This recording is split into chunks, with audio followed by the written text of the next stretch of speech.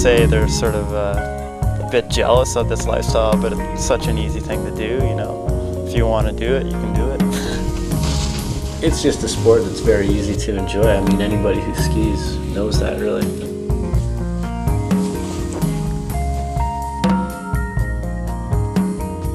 It's a pretty good vibe. I mean, you got a lot of hardcore locals out there every morning, and you know, there's really none of that no friends on a powder day sort of attitude. It's, you know, it's all about your friends sort of thing.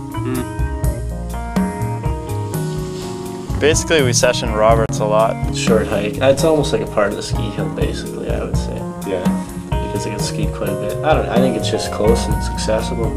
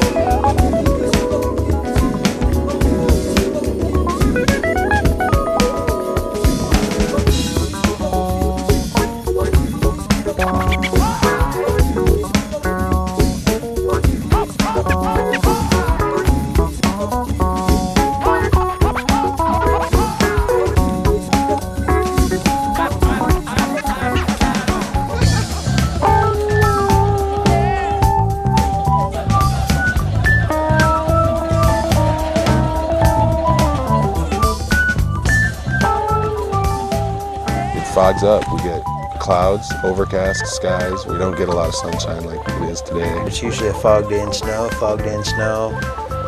You're skiing in the storm. It's tree skiing, you ski. You're skiing, you're in fog, complete in vertigo. You have no idea where you're at, where you've been, or how you got there.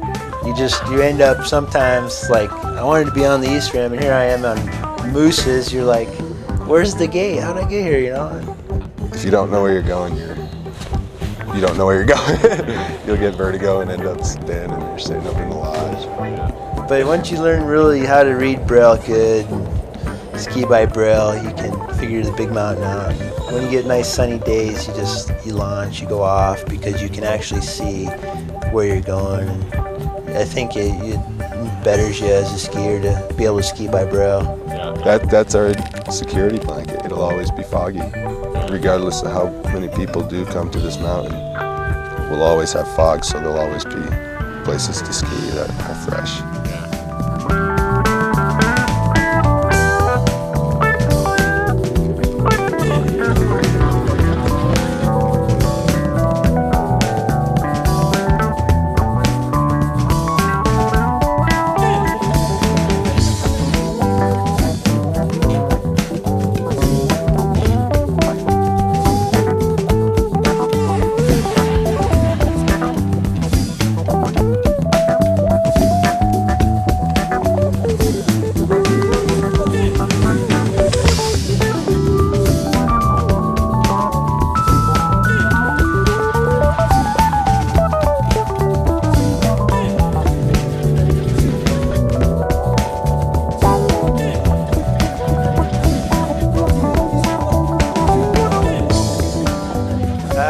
like to ski about 15 days and then take a day or two off.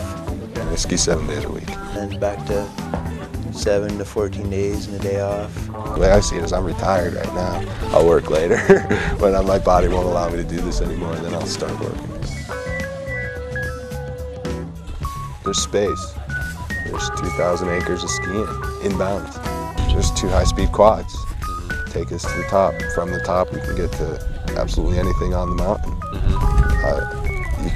The vertical isn't huge, but the lack of lift lines allows you to ski just unbelievable amounts. You can get so many runs in a day. It takes 8 minutes to get back to the top.